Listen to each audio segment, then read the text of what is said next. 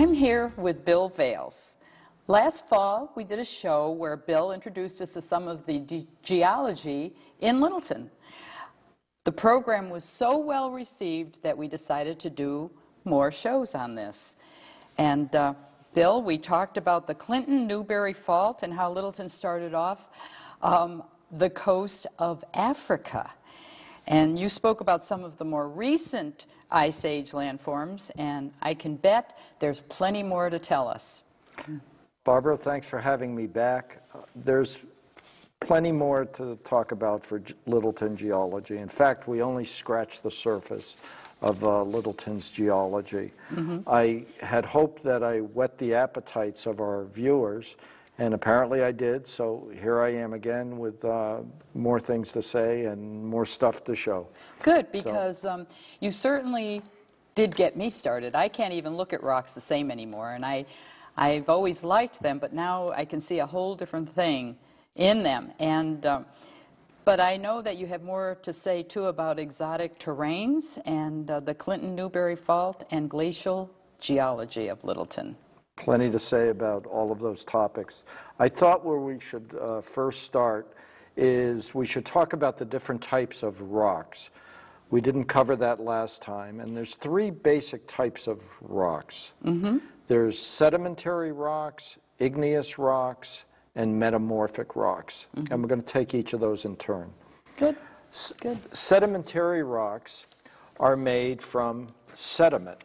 And I think logically we all have an idea of what sediment is. It's particulate matter made from rocks that have been ground down. And of course we all are very familiar with this type of sediment that we see at the beach, which is simply beach sand. Okay, and this beach sand may have started like from one type of rock.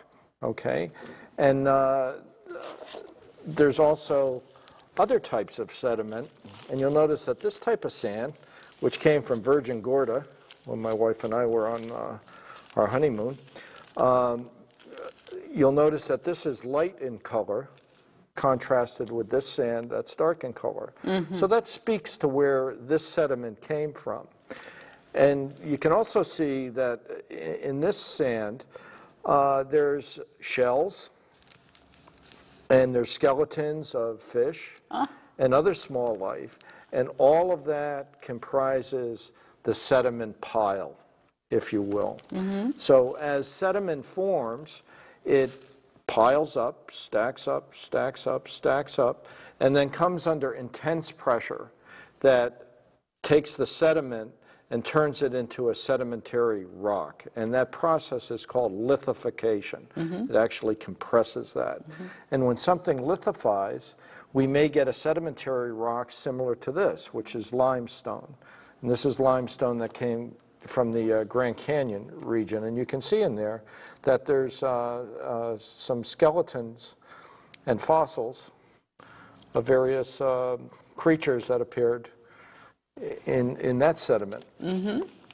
Another type of sediment.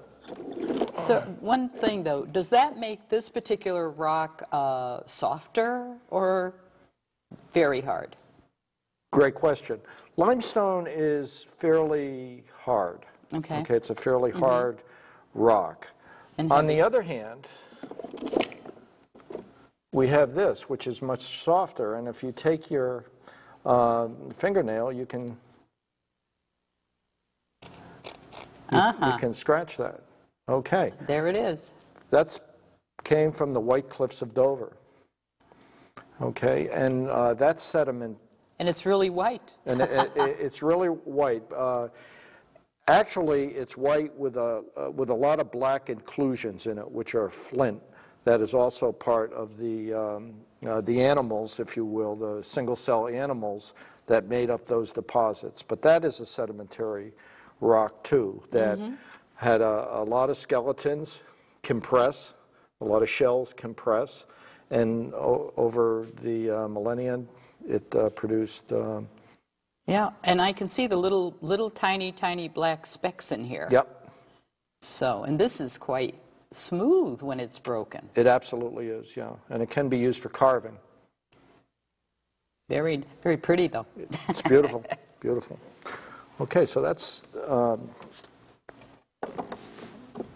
those are some examples of sedimentary rocks. And, you know, to finish the story about sedimentary rocks, here are some examples of sediments. And you'll notice that these have fossils in them. Yep. Those are leaf fossils, which would be carbon-based. That's beautiful. Absolutely beautiful. There's a trilobite, which was in ancient oceans. And all of these comprise the sedimentary pile. Okay, and they're compressed. And if we're fortunate enough, some fossils will preserve in sediment. Many times a lot don't preserve. But if the conditions are right, you will get some too. Yeah, well, this one even has nice color. Yes. It picked up, did Yeah. it pick it up from the leaf, or is it just in that rock? Probably not. It was probably more a function of staining in the rock, perhaps some iron that's in the rock, or some minerals that were in solution that got into the rocks, because these would have been in stacks, if you will, and you know, as the layers get exposed and broken apart by man or chemical or weathering, those things get exposed. And here's a classic fossil from Wyoming, which is in sandstone. Okay. And this was in the Green River deposits, probably from, I want to say about 50 million years ago, just loaded with fish skeletons that comprise that sediment pile. Yeah, perfect, it's there. Yeah, it absolutely is there. So those are the types of things that comprise sediments. Oh, and a good one that I have to show. This is a limestone, and this is so appropriate in Massachusetts right now, with a shark's tooth in it. Ah, So as sharks there it is. and fish lose their teeth, so that's in limestone. Okay. My goodness. Now, okay, how did you, now did you find this, or was this something that you got wherever you went? Some of these have been purchased, some of these have been found. I found numerous shark teeth in the waters. That one happened to be purchased. So can you imagine how old that is, maybe? You can. The best way to date that is not so much to date the tooth, but rather to date the surrounding rock. Okay. And that'll be in our third show. Good. You know, how we date Think things. about that. There will be a third show, because there's more to tell about this, that's for sure. Okay. So those are sediments. Okay. Sediments that will contribute to making sedimentary rocks. Okay. Second type of major rock group is called igneous rocks. And igneous rocks are produced deep in the bowels of the earth, if you will, where the rock has become molten. It's in a molten state of magma. And as the heated rock tends to migrate up, right, heat rises, as that tends to migrate up, it will tend to cool, and it will cool under the surface and produce these large deposits. Okay, that's one type of igneous rock. That's called an intrusive igneous rock. Intrusive referring to the fact it's inside the earth. And an intrusive igneous rock would be granite. Okay, and we all know granite. And example of granite here. Here's a little piece of granite. Oh, yeah. Okay. I didn't bring my big granite bench.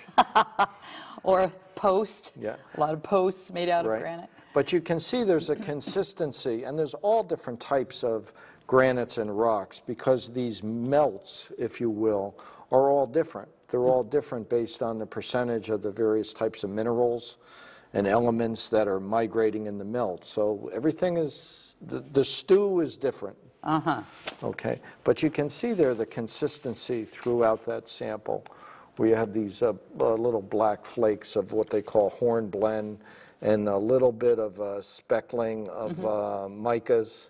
There's some micas in there, and quartz, of course, is part of this.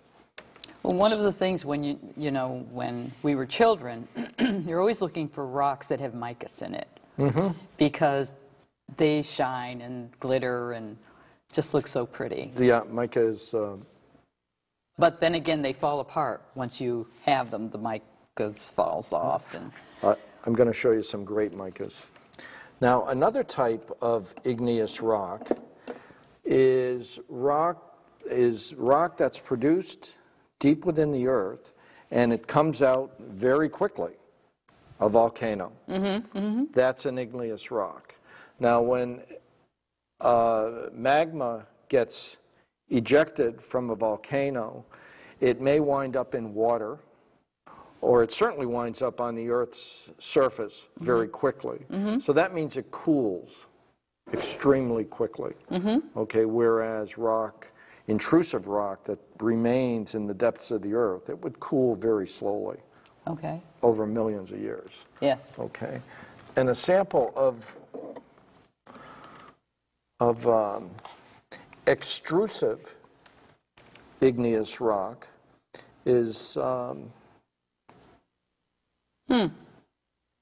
Look at that. Now is it black or is it? that's called obsidian. Okay, and it has a black brownish color to it, and it has really no crystals. If you look at that, there's no crystals or any variation in the shape. It's very, very smooth. And that's because it cooled extremely quickly. Extremely quickly. What would they use this for? Would they use it for anything? Making, I don't know. It's a prized source for Native Americans. And when I say Native Americans, I mean, the very early people that populated the continents to make tools out of. Oh. They could nap that to make various projectile points, cutting tools for skinning animals, things like that. So it's a very good rock to work, as some others are. And there are some other types of rocks that are not very good to work. So. This almost, I'm looking at it in a whole different way. I'm looking at it artistically and saying, gee, I wonder if it's sliced really thin, does it make like a window, or is it too thick? Something, I see it doing something else. Yeah, well, there's a lot of beautiful and aesthetic aspects to rocks as well as minerals. As I said, there's no such thing as a bad rock. Yeah. So that's an extrusive igneous rock. Yeah, I like that one. Okay, and then the third type of rock, major rock group, is the metamorphic rock. And the metamorphic rocks are rocks that have been deformed through heat, pressure, stretching, shearing, compression, but they haven't quite been melted. Okay, so they've entered a viscous state where, if you think of molasses, how thick molasses is. Okay, the rock will get to that state where it kind of flows. Okay. Okay, it kind of flows, and that's a metamorphic rock. So with a metamorphic rock, there's a lot of heat and pressure that are applied to that, and the metamorphic rocks retain some of the characteristics of the original rocks. Okay, so you can look at a metamorphic rock and say, oh, this metamorphic rock was derived from an igneous rock, or this metamorphic rock was derived from a sedimentary rock, or in many cases a metamorphic rock is made from another metamorphic rock. Some examples of metamorphic rocks are in my bag of tricks here are what's called a phyllite. And I should say about metamorphic rocks that when they're formed, there's varying amounts of heat and pressure that can be applied. Okay, that a rock could be compressed a lot at a very deep level within the earth, or it could be compressed more at the surface, so it wouldn't be as hot. So there's gradations of metamorphism, if you will. And you'll see here in this phyllite, it has a little bit of a sheen to it. Okay, a little bit of a sheen to it, and that's characteristic of a phyllite. And you can see here, there's, can you see where there's some evidence of compression that occurred there? Yeah. And that compression has caused the rock to flatten out at an atomic level, if you will, and there's a layering that occurs. So a lot of metamorphic rocks will tend to be very layered. Oh, okay. Very layered in the way they are. So that's what you look for if you see a rock that... It's certainly one characteristic. Actually, all the rocks, which I should have mentioned, have similar characteristics in that you look for different textures, you look for different minerals, different colors, different weights or densities, and all of those attributes will, you know, help you identify what the rock is, and certainly different crystal forms if you're lucky enough to see a rock with crystals in it. I'm going to ask you a question. Is that rust? That's a little bit of rust. Okay, see, you did teach me something last time. So I was wanting to know, I wanted to be right, because if I would say I didn't learn very well if I didn't know that was rust. But that's what that is, and I'm going. And rust would have come from iron, and of course there's iron in a lot of rocks. Yeah. So as water hits exposures of iron, it's going to rust. All right. So I should have said, is that iron rather than rust? But close enough. It was close enough. Some other metamorphic rocks are schist. Okay. And schist is compressed more than phyllite. It tends to be a little bit deeper in the earth. And this piece of schist, you can see that has a very glossy sheen to it. And you can also see that it has this layering, this tendency of layering, which is called foliation. But look at what else is on the top of that rock, all those little specks. Those specks are garnets. Each one of those is a garnet. And the garnet is what's called an index mineral. And when you want to know something about the depth and temperature that a metamorphic rock occurred at, there's certain index minerals that appear. And you can pretty much take that to the bank, that if you see a metamorphic rock with garnet in it, that tells you the depth and the heat that was... Look at that. That is layered. And garnets. Yeah. Now, my last, well, there's never a last. Your largest. It's quite heavy. And that's a piece of schist as well. And that schist has what's called starlight in it. And that has some spectacular starlight crystals. You can see all these crystals here. It's just loaded with starlights. This was found in New Hampshire, in Sugar Hill, New Hampshire.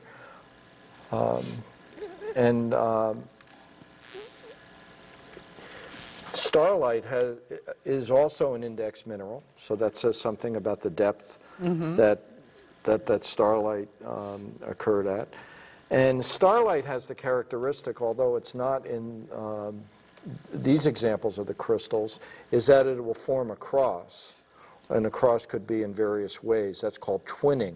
Oh. Okay, that the crystals are formed in twins. Okay, and it's always neat to get a twinned crystal.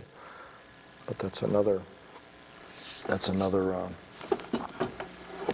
metamorphic rock. And it's not our last one. A bigger and heavier. Here's a bigger and heavier metamorphic rock that was found over at the intersection of Route 111 and 495. Oh. Okay, and this is part of the story of the Littleton geology. This is part of the Neshoba terrain. And this is called gneiss. It's spelled G-N-E-I-S-S. Okay. And you pronounce it nice. So this is a nice piece of gneiss, okay? And you'll see here that because of the compressional forces here, that's caused like minerals to migrate into layers,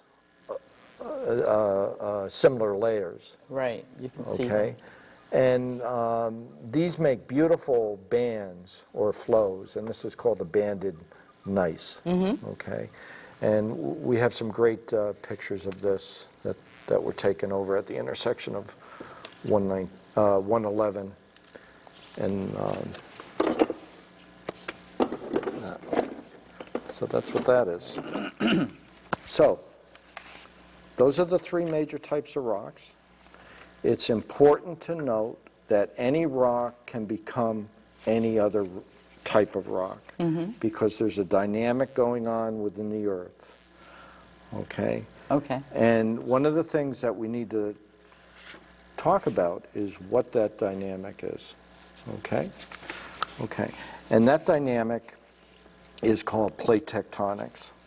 And the Earth is actually comprised of 7 or 8 major plates. And here we see a picture of the plates. And you'll notice here, if we focus in on North America, which we can all identify, we'll see that the North American plate comprises a little bit of Siberia.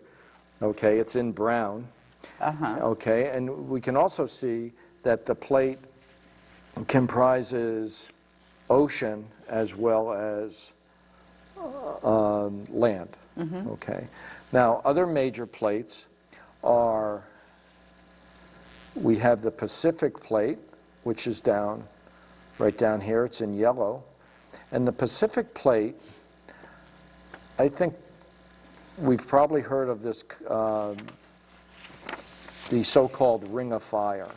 And that's the ring around the Pacific that tends to have a lot of volcanic activity and a lot of earthquake activity. We've heard in recent years numerous devastating earthquakes, tsunamis, and volcanoes occurring from South America and Chile. Of course, up the coast of North America, we have our San Andreas Fault, the Aleutian Islands. Has the record for one of the largest quakes on record, the Easter Sunday quake in the 60s. And of course down through Japan, over through the Philippines and around, so everything in yellow. So that's called the Ring of Fire. And that's an incredibly active place from a tectonic perspective. There's a lot of stuff going on there. Other plates that we see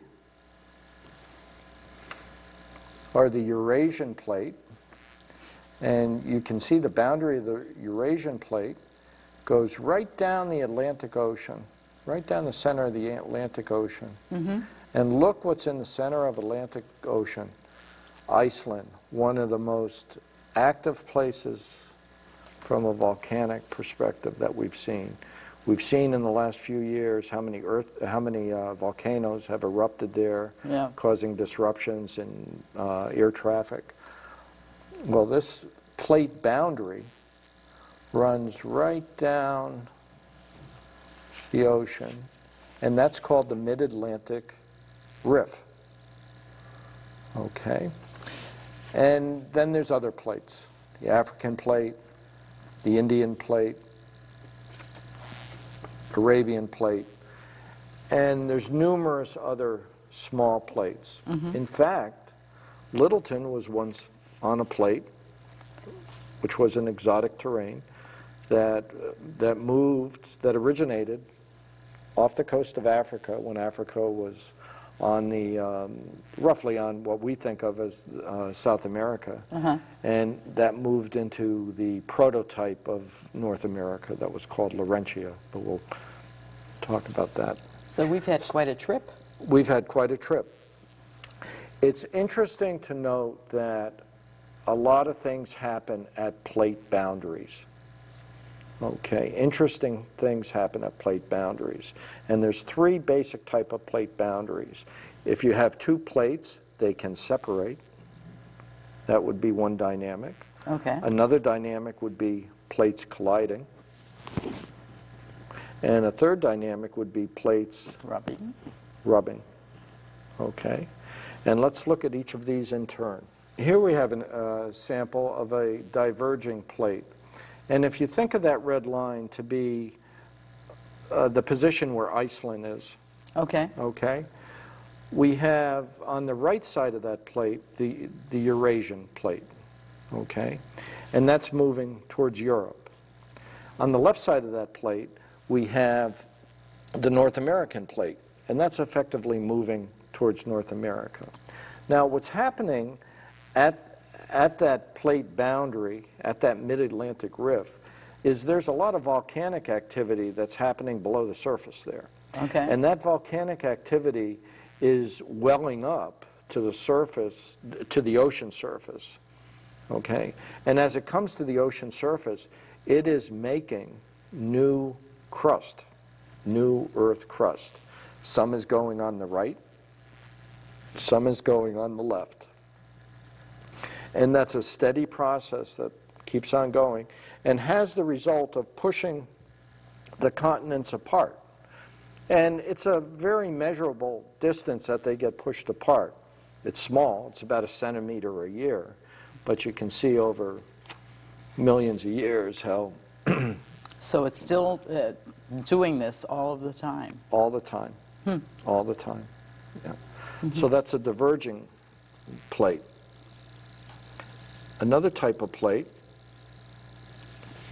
is the converging plate. Now, the converging plate is similar to what's going on areas of that ring of fire. Okay, if you think about the Pacific plate moving towards Japan, if you will, and if you think about we're moving towards Japan this way, it's kind of backwards in the diagram. But as the plate moves towards Japan, the ocean plate dips below the land that it encounters. And that dipping below causes the plate to enter various zones, and it enters various zones of heat and pressure. The lower that plate goes, the deeper that plate goes, the hotter it gets, the more pressure there is, so you wind up with some volcanic activity. And that's what's being illustrated here. And that's why if you go and look at a map of the Ring of Fire, you'll see that there's volcanoes all around that area. We see them in Japan, we see them on the Aleutian Islands, we see them in the northwest, the Cascade Mountains of northwest USA, we see them along Chile. Okay. Now the third, and what also needs to be said here, is if that plate sticks when it's going down, it's still trying to move, building up pressure, boom, earthquake. All right. Okay. So releasing pressure is a good thing, to have a steady release of pressure. And there's earthquakes that occur all the time that are in magnitudes of 1, 2, and 3. It's when you get the big ticket items, you know, the earthquake of 6, 7, 8 that causes a lot of damage. Now the third basic type of plate is the transform plate. And a good sample of a transform plate is along the west coast of North America. I did say earlier that this part of North America is part of the Ring of Fire, and in fact it is. However, there's several smaller plates there that are playing into all the motion of North America, and one of those plates is called the Cocos plate, I believe is the name of it. And this is a transform plate, and you see here that it shows the San Andreas Fault. North America is moving roughly to the southeast, and the relative motion of the Pacific plate is moving to the northwest. And that rubbing, that sliding of those two plates next to each other, when those plates stick, pressure builds up, boom, you get those large, devastating earthquakes like San Francisco and Oakland have seen. So we have a fault. We have our Clinton-Newberry fault. Excuse me. I was wondering about that. I was wondering about Littleton and, you know, in relation to how did we get here and what, you know, yep. What does that have to do? Well, the Clinton-Newberry fault is an older fault, so it's not active. Okay. Okay, or at least let's say it's not nearly as active as the San Andreas Fault or the Hayward Fault, which is also in the area of California. But the Clinton-Newberry Fault, it's a real fault. There's no question about it, and that started in the eastern Connecticut, okay? Okay. And it proceeds up to Newbury, Massachusetts in an arc. And if you help me with this map that we have, we can show a little diagram of this. Okay, so we're going to start out and we'll look at this section of the map first. About 420 million years ago, Africa, South America were down around the South Pole, okay, indicated here, positioned. Okay. And you'll notice on a map that South America nicely fits into Africa, and that was something that always got geologists pondering, you know, and had them thinking about have things moved, you know. To the west, the western side of Africa were these three terrains, okay, denoted by this. And Littleton was on this one terrain, okay? And this terrain is called the Neshoba terrain. That's what geologists have named it, okay? If we fast forward 420 million years, the continents are moving, and they're moving under the power of plate tectonics, subducting plates, converging plates, transform boundaries, and things are moving. These three pieces of land wound up coming up to the prototype continent of North America and welding themselves there, forming Massachusetts. Now, actually, part of Massachusetts was already there. That's the part inside here.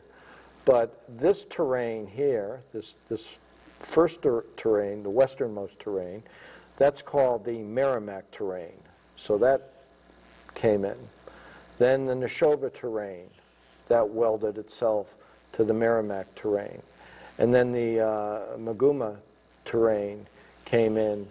Oh, I'm sorry, the Avalon terrain is what that's called. And that welded itself to there. And that basically accounts for what we see here on this map of Massachusetts, where the original western side of Massachusetts was part of the Laurentian terrain, the prototype continent of North America. Here's the Merrimack terrain. Here's the Neshoba terrain that came in. At the point where the Neshoba terrain welded itself to the Merrimack terrain, we have the Clinton-Newberry Fault. Then when the Avalon terrain welded itself to the Neshoba terrain, there's another fault here that happens to be called the Bloody Bluff Fault. And at any point where continents, where terrains join, there's some activity. And these faults, throughout their lifetime, are more active, less active, whatnot, because of the plate tectonic model. So we started out off the coast of Africa, and the rocks tell us about some of those distances that are traveled. And the interesting thing here on this Clinton-Newberry Fault, right about here, is Oak Hill. Oh, okay, that's yes. the Oak Hill conservation land. And some interesting deposits that we have there. We took a little trip up there the last show to look at those, and quite exciting. Yeah, it's an absolute jewel that Littleton has, and you know, people are free to go up there and walk around a nice system of trails. But one of the rock deposits there is called Tadmuck Brook Schist. Okay, and that schist, which I showed you before, this is actually Tadmuck Brook Schist, is evidence of the depth that this was created at, and the fact that this piece of terrain went under the existing Merrimack terrain that was there ahead of it. Okay, and there's places on Route 2 where you can see great deposits of this, but a much easier place to see it is on Oak Hill Road. There's some very good deposits, and also on the Oak Hill Conservation property, there's huge deposits of this Tadmuck Brook Schist. Yeah. And on Lookout Point, which is the highest point in Littleton, it's a little below the highest point in Littleton, which has some spectacular views into Boston, there's a point of contact up there where you can see where Tadmuck Brook Schist made contact with granite, and you can see the two different rock types next to one another, and we have some film of that. Yeah. So Littleton actually probably has a lot of rocks of all types that came from Africa, maybe. They came from all different places. Yeah. Absolutely, all different places. And that story isn't all that unique to places within the world, because everything in the world has been dealing with the plate tectonics model. So there's been a constant movement of the plate boundaries, of the land masses. And of course, with the rock cycle, you constantly have old rocks being made into new rocks, and the soup is changing. And it's a constant motion. Well, I think that it has gotten so interesting for me. I can't even, all I have to do is listen, because I'm so interested in what you have to say about this, and thinking of all the places that you've said you can see these rocks, or rocks to look for, looking at rocks. It's true, since our last show, if I see something different in a rock, you know, I pick it up, I have to look at it. Of course, I don't know what I'm looking for, but at least I know that I like that, and I like hearing about it. Yes. So, and I'm hoping, and I'm sure that a lot of people out there are learning a whole lot right now, and I hope so. will continue to take an interest in geology. That would be great. Yeah. Well, you want to hear more about the Ice Age? Well, sure, because that's very important here in Littleton, too. Absolutely. The Ice Age is a very prominent event that we in New England see the results of. In fact, the Ice Age And there's been numerous ice ages in the history of the Earth that go back millions and millions of years. But the most recent ice age is known as the Pleistocene period. And that's the ice age that we think about with the saber-toothed tigers and the woolly mammoths. And the Pleistocene ice age started roughly 2.5 million years ago. And the last ice is thought to have left about 12,000 years ago. It probably depends on the area that you're in. There might have been pockets of ice that stayed a little longer. But it is thought that the ice over areas such as Littleton was more than a mile high. So there was a tremendous amount of water locked up in the ice, which of course meant sea level went down because that water is now in the ice. And with that ice on land, that would also have the effect of really depressing a lot of weight. So that would really depress the land.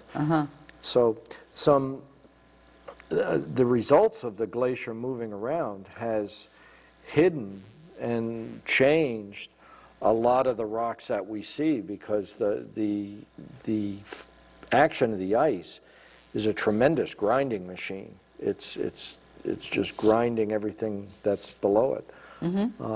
But it's left some incredible formations around, if you know what to look at. And the other problem, or it's not really a problem, the other fact is all the beautiful vegetation that we have around that grows up the trees, that covers a lot of the rocks, and covers a lot of the landforms. So we really can't see. So we have to keep that in mind and try to visualize things without vegetation, and also remembering that if an ice age landform occurred 15,000 years ago, it was probably subjected in the last 15,000 years to some erosion. Okay, so it's probably in a different form than it was when it was originally laid down. But some of the ones that we talked about last time, just to refresh your memory, we talked about erratic boulders that were dragged around by the ice, and as the ice melts, boom, it drops the boulder. And those just dot our landscape all through New England.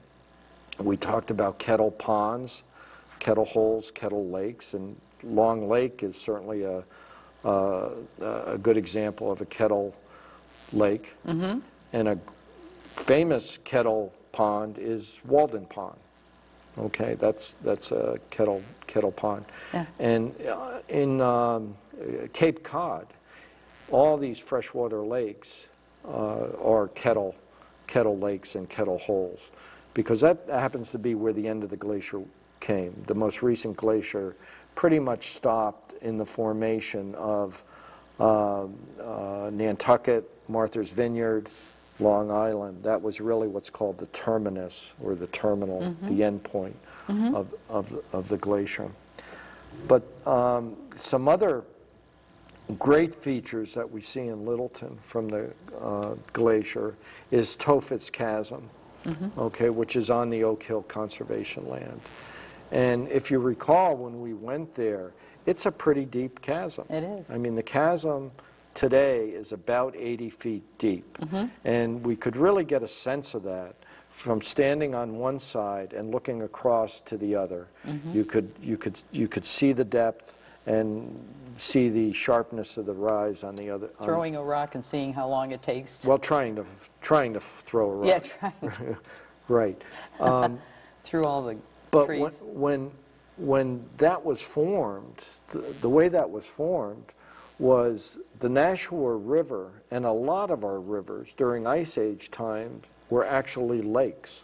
So the Nashua River was Lake Nashua. The Merrimack River was Lake Merrimack. The Connecticut River was Hitchcock Lake, okay? Because as the ice was melting, it's putting a lot of water, okay, flooding these areas out. Well, Tophet's Chasm was formed because there was a ridge of land there that was holding back Lake Nashua. And there was a breach that happened, and that breach caused water from Lake Nashua to flow over. And that flowing over carved out Tophet's Chasm. And Tophet's Chasm was thought to be about 110 feet in depth. And when you consider that Niagara Falls is about 140 feet in depth, Tophet's Chasm was pretty impressive. It must have been. Okay, and it carved that whole chasm. And now it's about 80 feet deep because it since has filled in, turning into a swamp. You know. So, and another great landform that we see around are drumlins. Right. Okay, and these are the rounded hills that we see. Famous drumlin, Drumlin Farms. Why do they call it Drumlin Farms? It's built on a drumlin. Right. Beacon Hill is a drumlin. Some other drumlins are the Prouty Hills at the height of land is a drumlin. Proctor Hill, which is bounds Hartwell Ave and 119, is a drumlin. And and drumlins tend to have the form.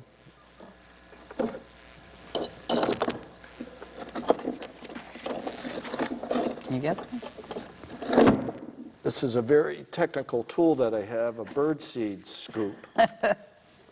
But it really illustrates the shape of a drumlin nicely. That a drumlin is an elongated feature. Okay. And what happens is with the ice coming from this side, drumlins tend to align in a north-south way, north-south position, because they're laid down by the glacier. Okay, and if the glacier is tending to come from the north and move to the south, it would make sense that the drumlins would align themselves in a north-south fashion. And a drumlin tends to have a very gradual sloping ridge that comes up like this, and then it drops down,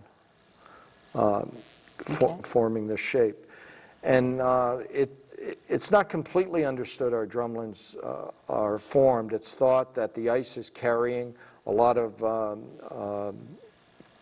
material in it that's picked up along its journey, rocks and things.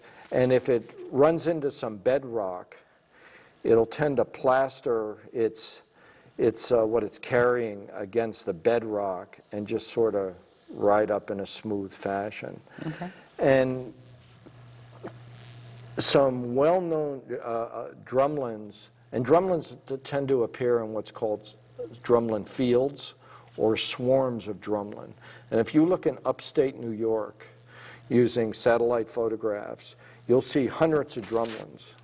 And you really get a great sense of how many drumlins there are using satellite imagery, which is great for a lot of other geological things as well. And there's a great set of drumlin fields in Groton along 119. All those hills in Groton tend to be drumlins. We'll have to really watch for that now. Yep. We'll really take our time and look at all the different hills and mountains and whatever, just trying to understand where it came from and how long it's been there. So, great. Yep. So what do you think? Well, there's still a lot of geology to talk about. Good. Well, this was very, very, very informative. Great. And I really feel like I want to pay attention to what you're saying because I don't think I'll be able to walk any place now without, imagining what had happened there, what happened there. And so I think, yes, I think that this is a good piece. The first show was very interesting. This is very interesting, and I think that we should continue with, I'm sure there's a lot more that you have. There's a lot of information, and yeah, I would love to do it. I've really enjoyed it, enjoyed talking about it, and helping people understand it, and would remind you there's no such thing as a bad rock. Right. Well, we're going to certainly get together again, and we're going to have a whole new outlook at what goes on and what had happened in Littleton. How many million years ago? And 420, today. the story started. Yeah, yeah. Okay, that was fun, Bill. Thank you. Great. Thank you, Barbara.